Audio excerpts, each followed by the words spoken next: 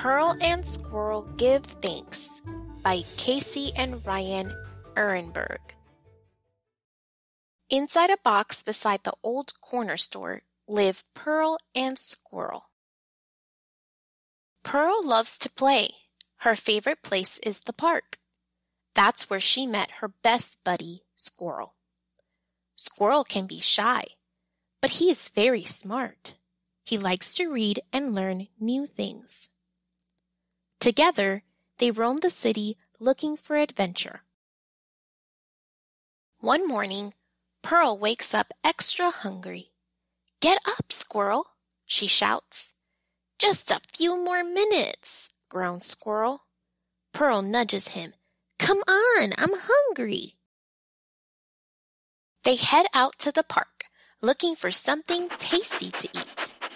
Squirrel would like to eat something fancy. Pearl is much less picky.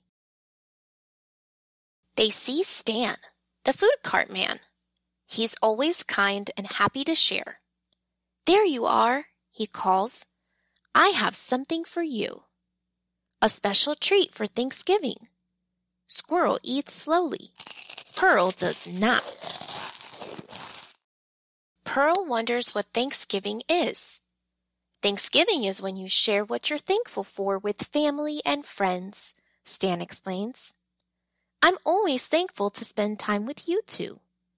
Pearl gives Stan a goodbye lick before they continue to the park.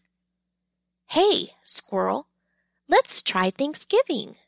We can point out all the things we're thankful for," Pearl says. Squirrel responds with a shrug. They walk through yards. "I'm thankful for fetch," Pearl calls. They walk through playgrounds.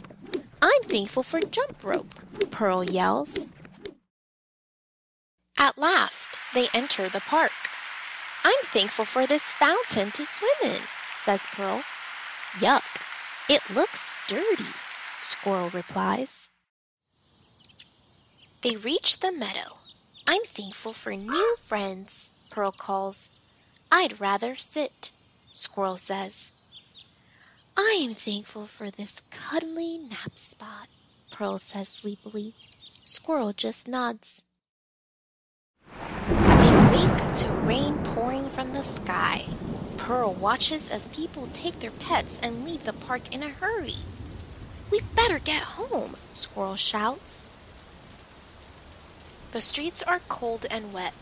Pearl and Squirrel shiver in the damp air. For the first time that day, Pearl feels sad. She wishes they had a real home. "I'd be thankful to live here, nice and warm, with hot food each day," Pearl says with a sigh. When they get back home, their box is already soaked. Pearl curls up in the driest corner. "I don't feel very thankful anymore," she says quietly. "You know what, Pearl?" Squirrel asks. "You're my best friend. No matter where we live, I'm most thankful for you." Pearl smiles wide. "Squirrel, you're doing Thanksgiving." Pearl and Squirrel cuddle together and try to stay dry.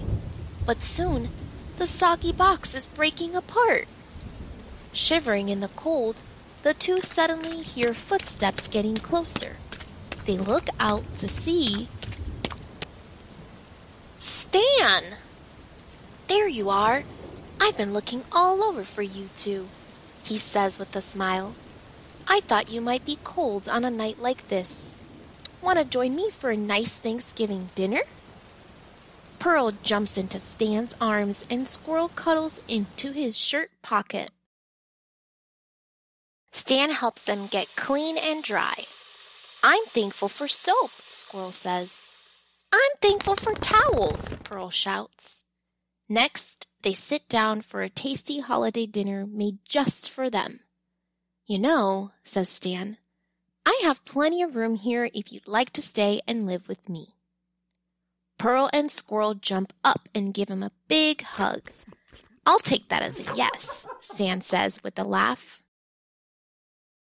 Pearl and Squirrel are thankful to have a new family and their own place to belong.